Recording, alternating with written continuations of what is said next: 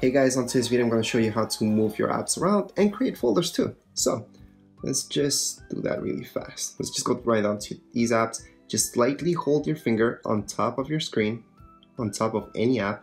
They will start to wiggle and you guys will see the X. Also, some of you may be pressing too hard and then you'll get like all these choices. Okay, that's 3D touch. So don't press too hard on the app, just lightly.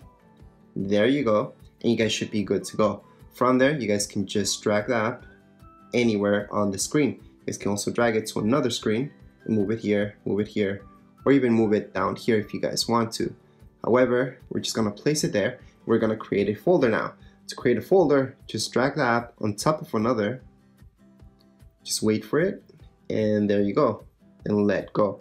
Once you guys do that, you guys just created a folder. You guys can also name the folder whatever you guys want. So just tap up there. We're gonna call it test. This is just a test.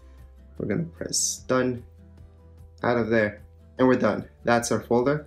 So if I tap on my home button, I'm good to go. And here's my folder.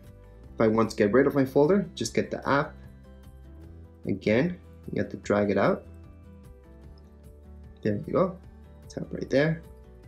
Get your other app. And we're gonna get it out of there. Right here, and there we go. So that's how you create folders, move apps around your screen, and that's it for this video. If you guys have any comments, questions, you can write them down here in the comments area. Don't forget to subscribe and rate. Thank you.